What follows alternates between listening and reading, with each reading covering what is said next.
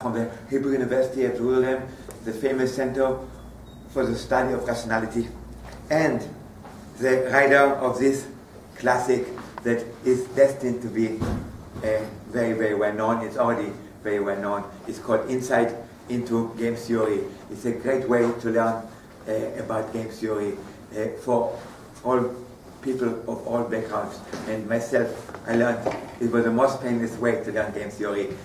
And it's a little bit dirty because when I eat breakfast, I read it. But that's how I learned game theory, although it's not my specialty. So Ein-Ya will talk about this book in this talk. Also, as usual, you're welcome to join us for dinner at the Evelyn Restaurant, 6:45. But I need to know whether you can come immediately after the talk. Let me know. Okay, thank you for inviting me. And I say a few words before I'm starting to show some of the slides.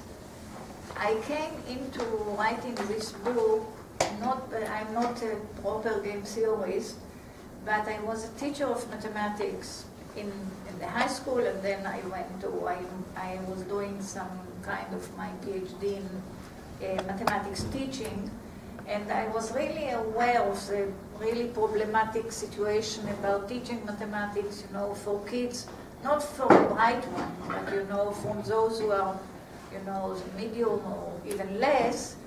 And I myself took some courses in game theory in my bachelor with Professor Aumann.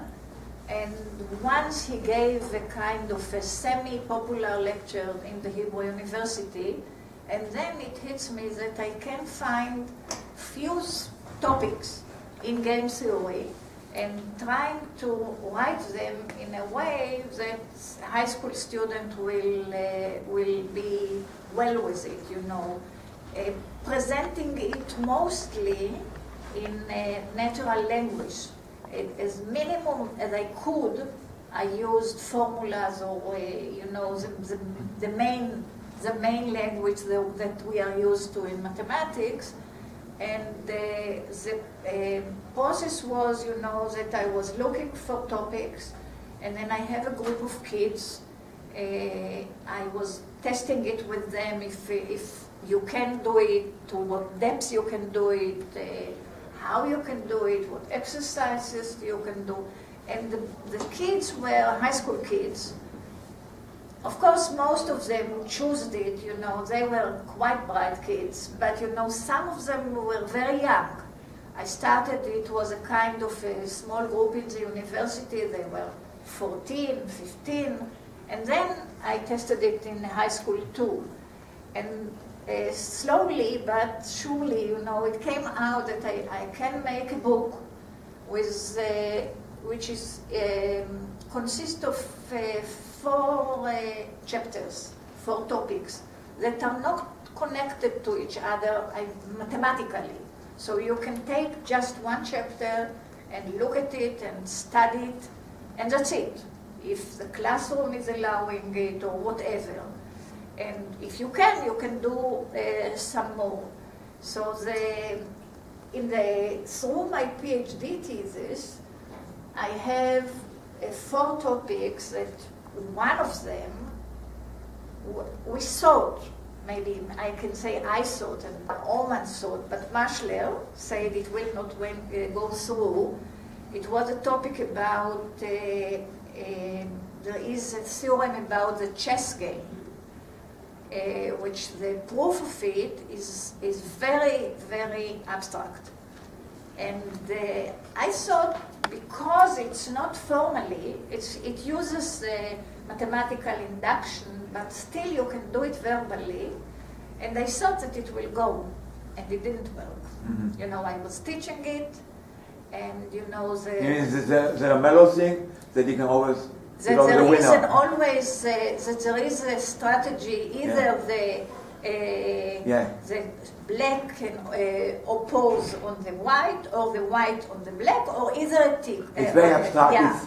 It's easy but abstract. And I was teaching it, and then and all of them said, so what's going on here? So for sure that's what's happening. They didn't realize that the theorem was talking about that there is a strategy that, you know, oppose, you know, something on it. So, and then I changed it and I took it out. And when I finished my PhD in the Department of Science Teaching, someone came to us, to Maschler and me, and offered that we will write a book that maybe will go into the system. Maybe.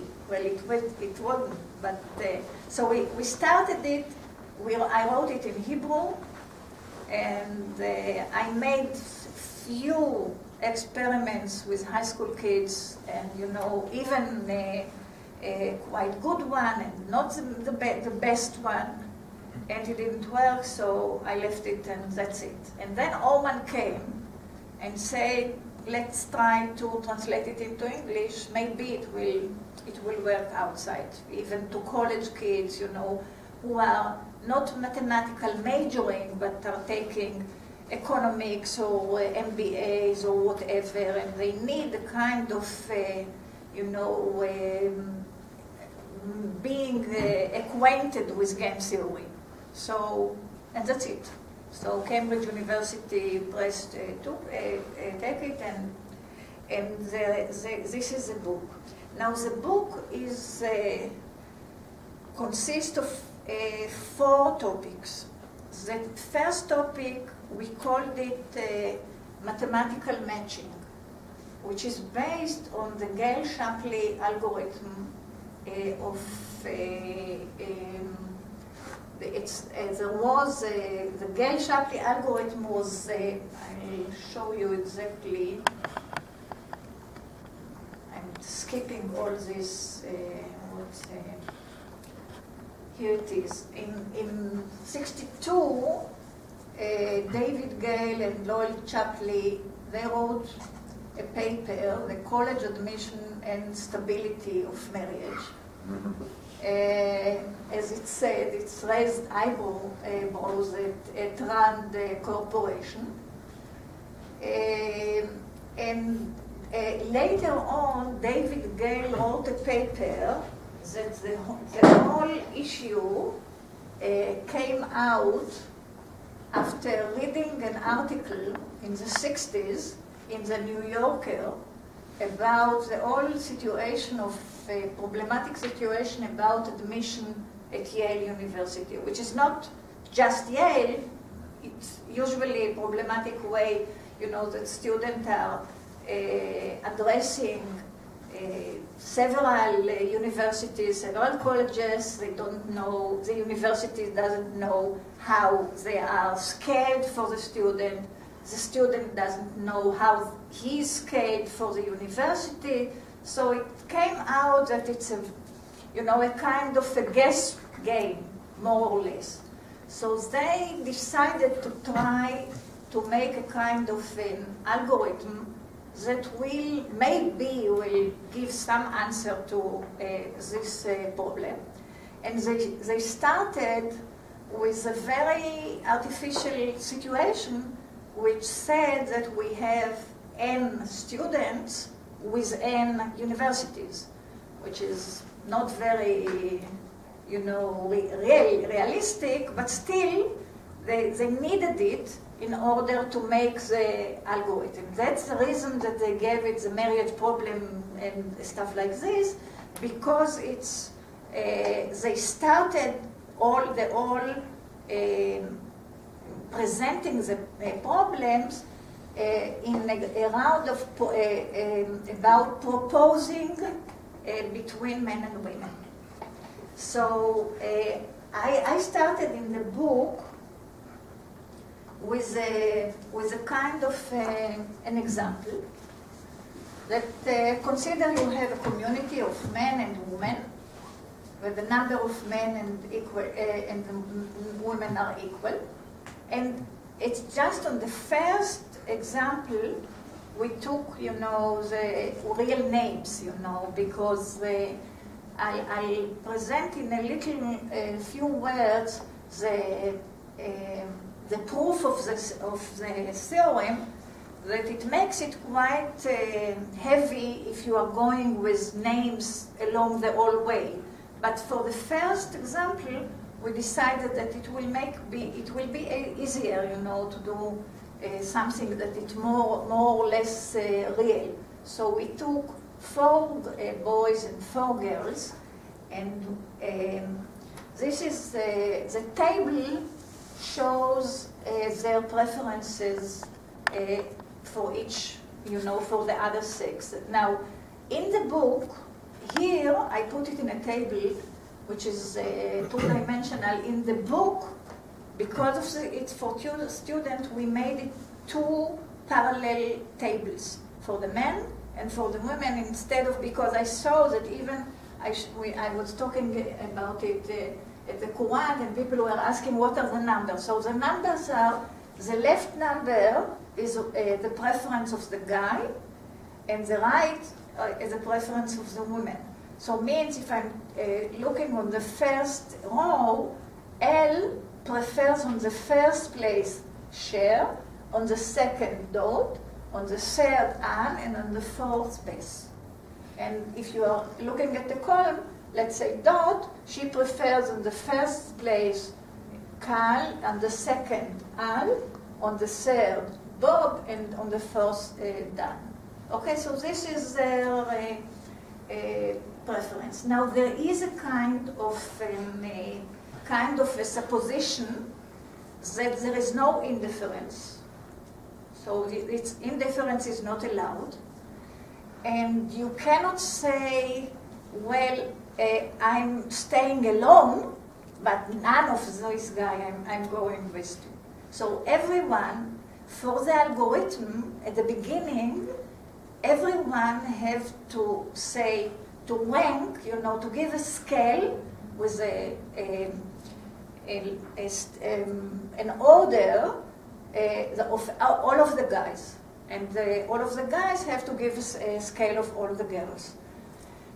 Then, later on, after we prove the theorem, we can see that we can take the suppositions away, and it can be even not equal number of men and women, and there can be also indifference, and there it can be that someone will say, I'm staying alone, but none of them, or I'm going just with Al, if not with him, none of them. So, and you know what came out, what was really interesting in it, that it's, in a way, it's very surprising that in every preference structure that you are taking, there is a stable matching. Now, what is a stable matching? I started again in the book, we showed some matching. And again, the numbers here, the left one is of the guys, the right one of the girls. And you know, we ask if it's a good matching. A good matching means that no one will break it. So there is no couple that prefer someone else of the one that he's matched with, and the other guy wants him too. So this one is not a stable matching, because if you look again in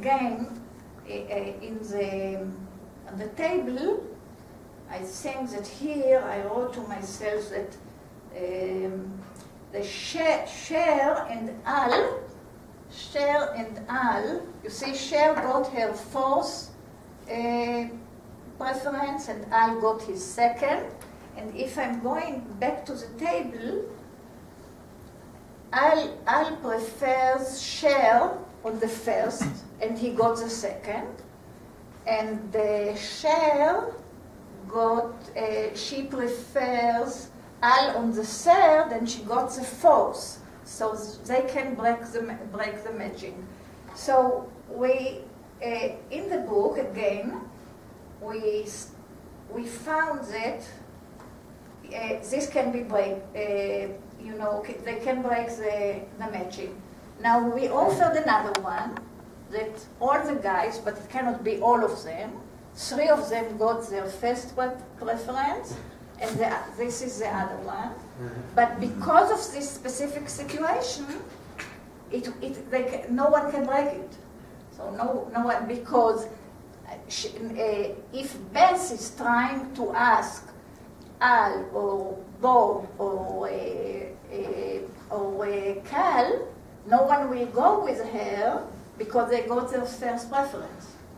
On the other hand, if we are looking on situation where the girls are getting the first preference, here it can be bread. So, so the point is that we are waiting for a kind of a stable matching. We are looking for a matching system that will be such that under it there cannot be found a man and a woman who are not paired off with each other, but prefer each other to their actual mates. And there is a formal definition, what is a stable matching. Now, what is really, surprising, that's what I say, that there is, the theorem says that no matter which preference structure you take, even if you take that all the guys are giving the same scale of preference and the women are giving the same, there will be a stable matching, always. We are not sure about if it will be 1. We don't know exactly to say there is it's not known if there is a situation when we can prove that it's only 1, and I'll talk about in a minute. So the proof of the theorem goes like this, and I'm always, when I'm teaching it, I'm always talking to the girls that it's the best thing to be active, because when you are active, so you get the better situation. So the situation is like this. Let's say that the men are proposing, and the women are sitting in a room, and the men are coming. Now everyone is going to his first preference. If there is a woman that she got nothing on the first stage, okay, she's sitting there and waiting. If someone gets just 1 offer, she says, okay, I'm not sure I want you, but in the meantime, we will be friends. So you are on my waiting list, yeah? If someone got more than 1 offer, so she's choosing the best for her and rejecting the other ones. So then in the second stage, those who were rejected are going to the second second person on the scale. Now again, remember the situation is because of the algorithm, no one can be indifferent, and no one can say that I'm staying alone or whatever. So it's end-to-end matching. So the same happened on the second stage. And if someone is coming new to me, and I have someone, but I prefer him, so I'm saying to the one with me, bye-bye, it was nice to meet you, but I prefer this guy, and he's going away. And so it goes on till the end. The end is a stable matching. Because, and you can see, if there are, let's say if someone got his 17th preference, and you say, well, it's in my list, but it's my 17th preference. But if he is with the 17th preference, means that when he was offering, he was rejected. So no one, he cannot say anything to someone on the list. And the same if there is a woman that she's stuck with someone of the 17th preference, means that no one on the list wants her better. So at the end, the situation is, it's a stable matching. So that's, now you can do, that's what I'm saying, that to the girls be active, because it's symmetric. If the women are proposing and the men are sitting, it will be stable too, and to the benefit of the women.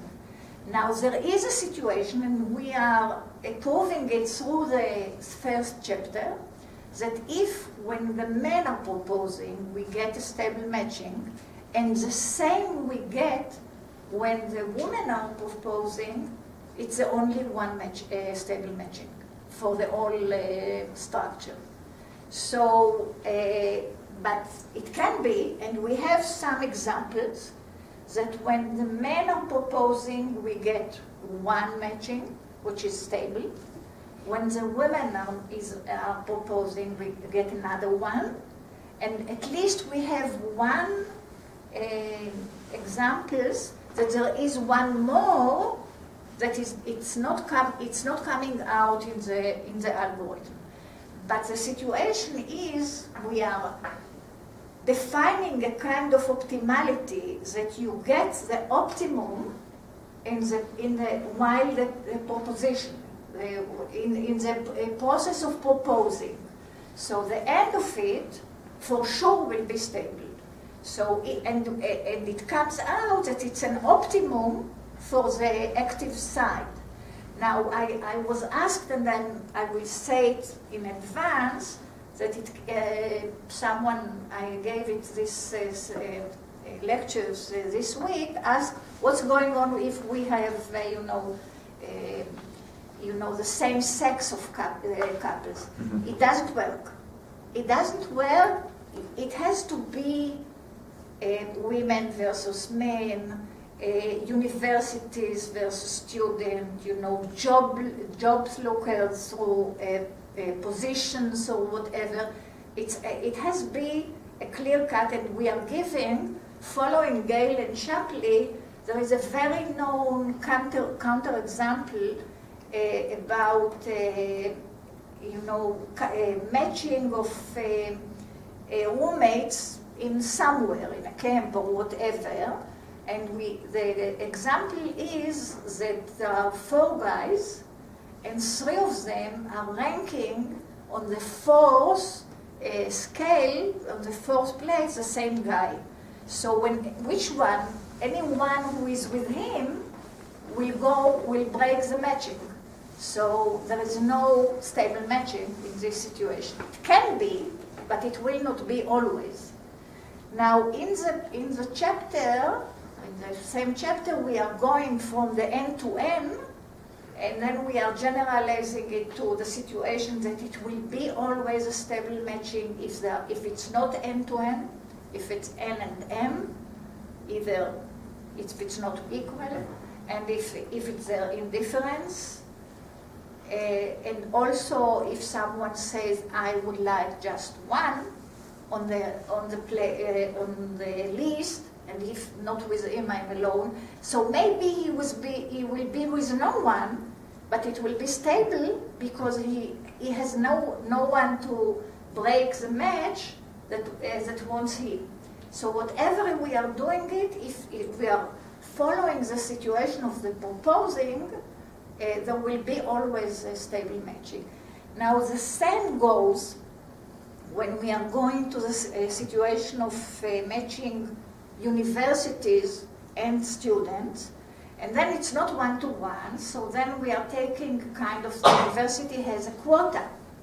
So we are looking at the quota, and we are taking, some examples, let's say University A, B, and C, and we say the quota is 3, the quota is 5, that we can do it, in a way.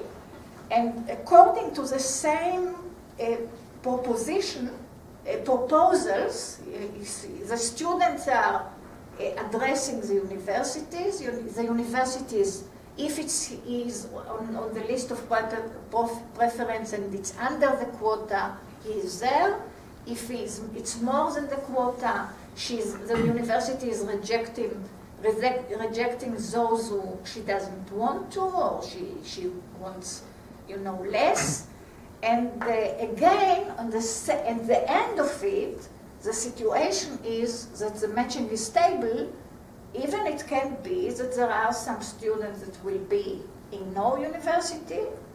It will not be university that has no one, but it can be that there will be a university under the quota.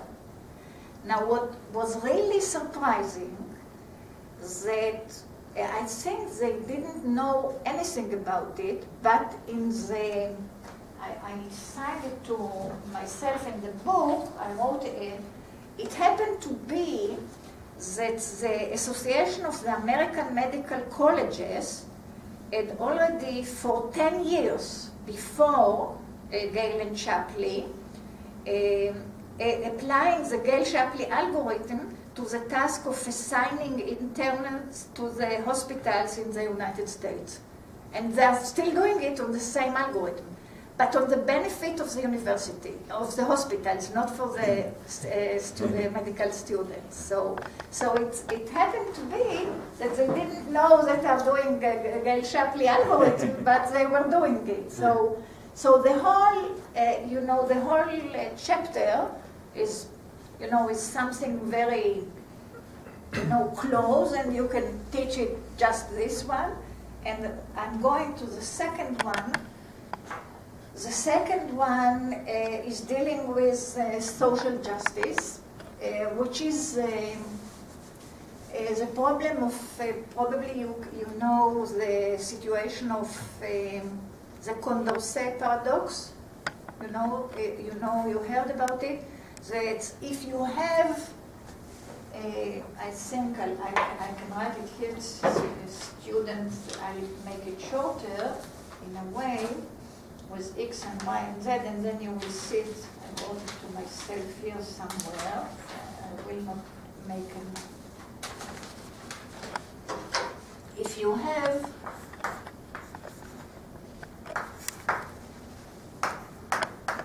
this is 1, 2, this is Y, and